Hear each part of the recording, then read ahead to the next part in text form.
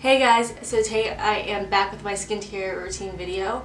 This is the first time I've filmed in a while because I just got back from college, so I'm in my sister's room filming, but I've been at work constantly, so I've had the time to sit down and just film. I got a lot of requests for a skincare video after my minimal natural makeup little video tutorial I put on Instagram, so your response was really kind.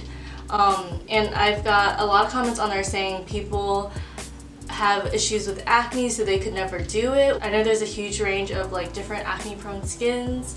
Some people's are more severe, but a lot of the times even my friends, they're like, I don't want to go out with foundation, but I'm looking at them, I'm like, you could just do dots of concealer and you'll look fine. Even they look better with less makeup.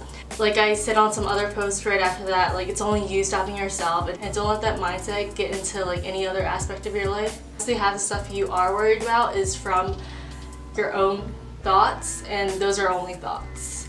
But I have dry skin, and in the summer it's a little better, but I've only started a skincare routine maybe a year ago. So the products I'm using now is just stuff I've discovered and grown to over the year. Some things work. I'll show you some things that haven't worked as well. I'm nothing on right now. My skin's clean and it's the morning, but I'll show you what I use at night first, and then what I'll use during the day, and then some extra little products.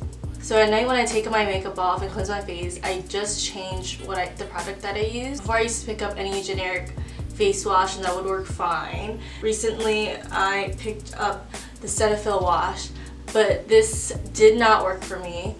I got this because all my roommates were using it at the time, but they do have more acne prone skin. I noticed I was getting drier skin and more pimples. And then I picked up the cold cream cleanser.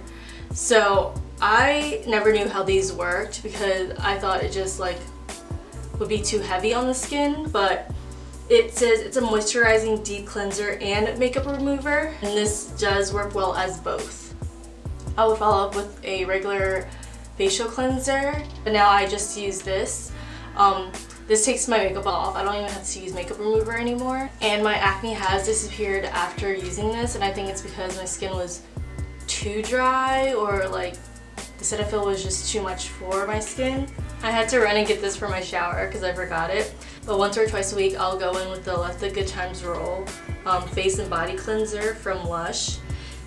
It says it's a cleanser, but it is exfoliating and it's very fine.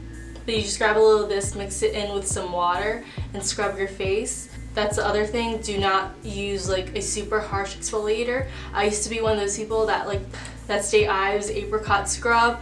I like to go in on my skin, but I completely changed after I found out those can actually leave little cuts on your skin, and that makes sense. It's such a harsh scrub and your skin's so delicate, and imagine just putting that on your skin and leaving cuts on it. That could even leave room for infection and more acne. But this one's a lot more gentle. It has a exfoliating maze in it. But when I did use makeup remover, this was the best one I liked. It's just the Up&Up oil-free eye makeup remover. I've tried different ones, but I always went back to this one.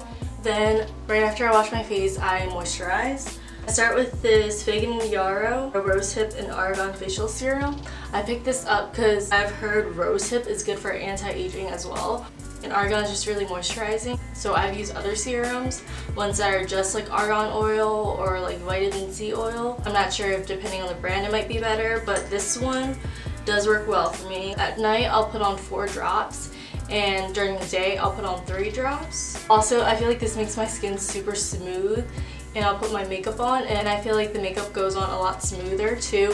A lot of people are worried about using oils, but I really recommend it because I've seen people with dry skin, oily skin, acne prone skin. You have used different kind of oils or oil serums, and it's worked really well for them for acne scars, getting rid of acne.